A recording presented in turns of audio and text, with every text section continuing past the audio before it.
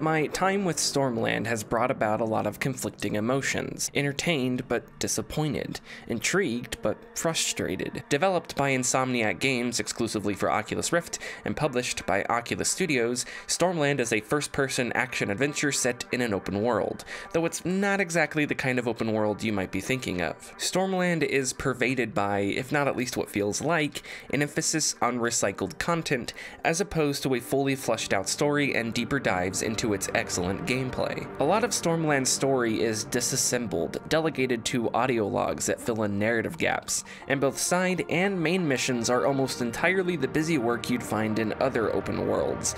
Collect X number of these, or defeat X number of enemies with this weapon. The sights and sounds are great. Stormland's world is nebulous and dreamlike. It stopped me in my tracks a few times, and its soundtrack weaves between beautiful ambient mixes and driving electronic beats. While Stormland has provided some of the coolest gameplay moments I've experienced in VR, and even at a price of $39.99, it often feels hollow, an interesting idea left unfinished.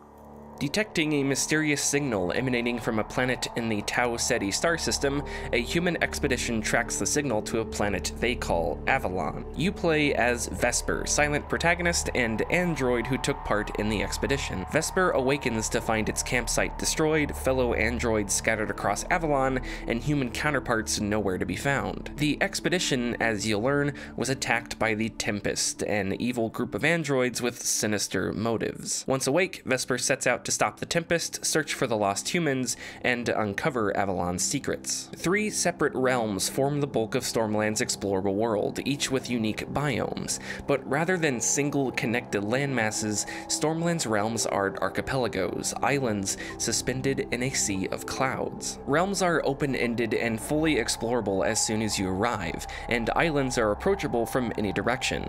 Vesper can climb most objects, be it buildings, ruins, or mountains, giving you numerous options to get where you're going. Some islands may be empty with few resources and little to see. Other islands may have plenty of resources or an enemy encampment. Like the Far Cry's and Metal Gear Solid's before it, in Stormland, how you assault enemy positions or approach objectives is up to you. Stormland's first portion, lasting anywhere between 5 and 6 hours, is the main story. This is where you'll see most of the story sequences, meet Stormland's characters, and explore each of the 3 realms for the first time. Each realm works the same way. You explore at your leisure, gather resources, and eventually activate a storm portal, which transports you to the next realm. Completing the main story sets you up for Stormland's quasi-endgame content called the Cycle. This is where things get a little more complicated. The Cycle resets the world and gives you the option to reset certain upgrades, allowing you to restart the game with a higher power ceiling.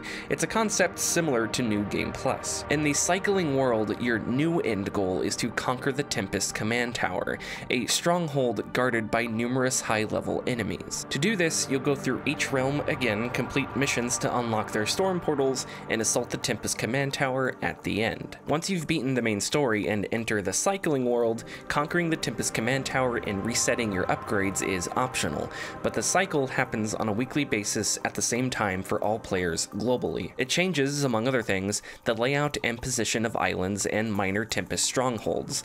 During any given cycle, all players experience and see the same map. Your upgrades and the cycling world go hand in hand, and there are 2 resources you'll need to upgrade Vesper: Aeon Buds and Growth. Aeon Buds are rare purplish plants you'll occasionally find out in the world and acquire by completing missions.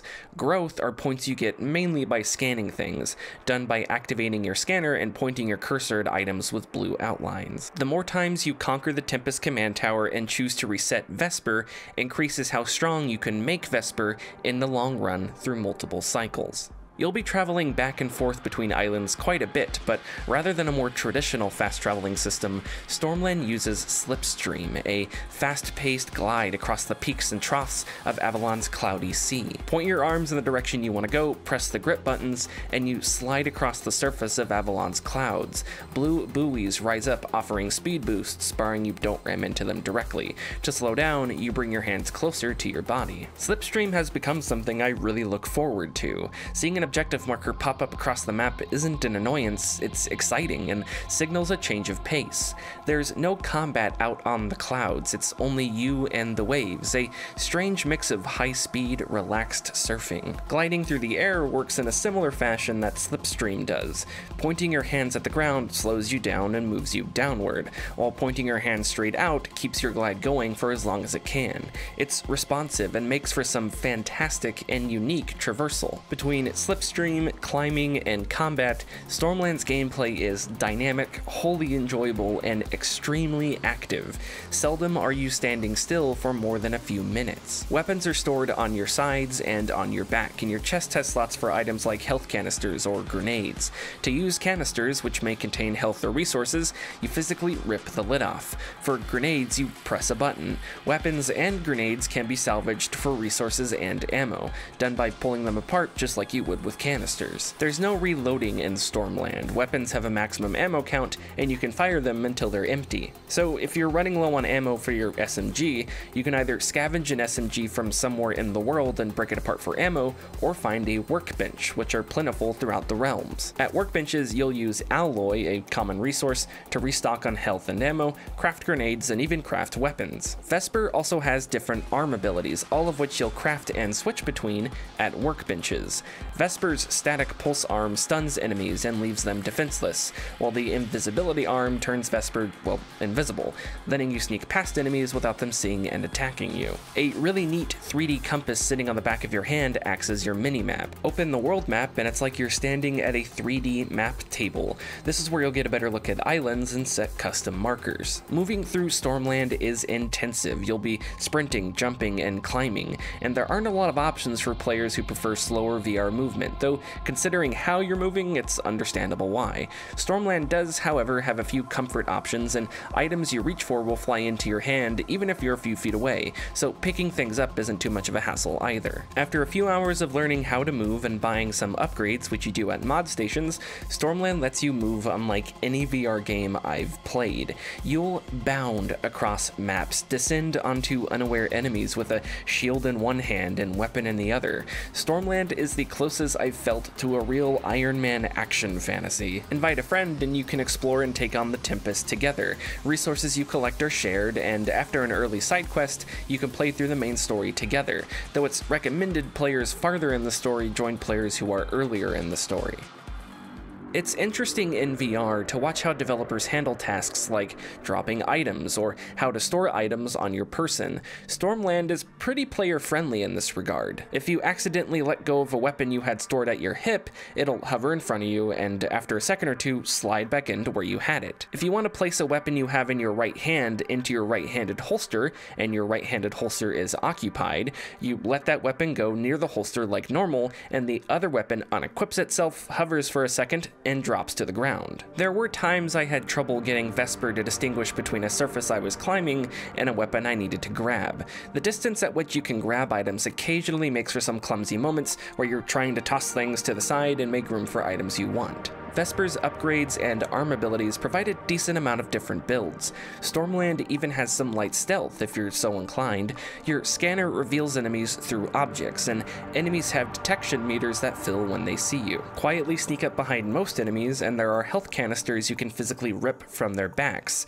Pulling the canister discreetly destroys them and nets you an extra canister. While sneaking, enemies appear with a green outline around them. If you've made them cautious, the line turns yellow, and once they're aware and attacking, it's red. It's standard stealth stuff like throwing rocks to distract enemies or tall grass you can sneak through and hide in. Mechanics light enough to ambush enemies but not necessarily designed to be full-fledged stealth action. Stormland's combat is, quite frankly, really fun, mixed with Vesper's ability to climb and glide, and you're hanging off ledges, using one arm to lift yourself over cover and the other arm to return fire, or maybe you fling yourself up from the ledge and come down, weapons drawn. You're able to dual wield any and all weapons, and each weapon comes with an alternate fire mode, activated by holding it with two hands, making them more accurate or activating scopes. For the most part, I found myself content one one-handing weapons and using Vesper's handy shield to block incoming fire.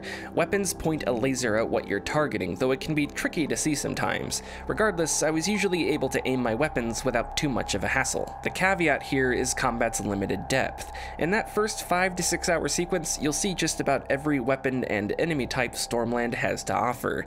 As great as the combat is, Stormland doesn't build on itself as much as its dynamic mechanics might make you think it can. It's a sentiment I think can sum up a lot of my reservations with Stormland. I can't shake a feeling there was a lot left on the table here. It combines the skeleton of a live service with the outline of an open-world action-adventure, but fails to capitalize on its own strengths, resulting in a familiar open-world foundation that doesn't have much built on top of it. Stormland is a good VR experience that ultimately left me wishing for more.